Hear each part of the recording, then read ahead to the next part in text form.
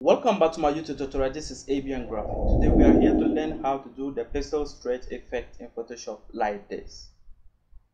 Now let us go to our Photoshop and let's get it done. As you already know, I already downloaded this particular image that I'm going to use for this particular tutorial. So I am just going to transform it a little bit to somewhere here, and then I'll show you how to do that particular pixel stretch effect using the polar coordinates filter on Photoshop. You get that? Yes. And this particular thing can be used in a variety of ways, usual in sports, edits, and all of that. You get that? And that one looks so beautiful. You get that? So what we need to do over here is that you have to remove the background of that particular image, this particular subject. You have to remove it out. Then when that is done, as I did, all what you need to do is that you have to come and pick your Marque tool over here. That's the Rectangular Marque Tool. Then you select the part of the person.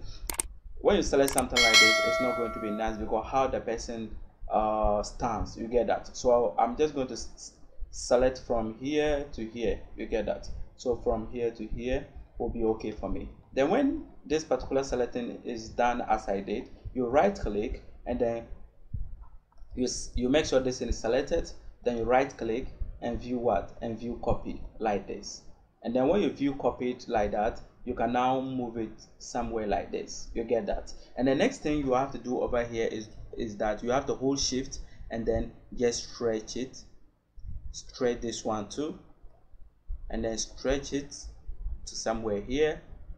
Okay, then you can stretch it on how you just want it to be. You get that? Then you can have it just like that.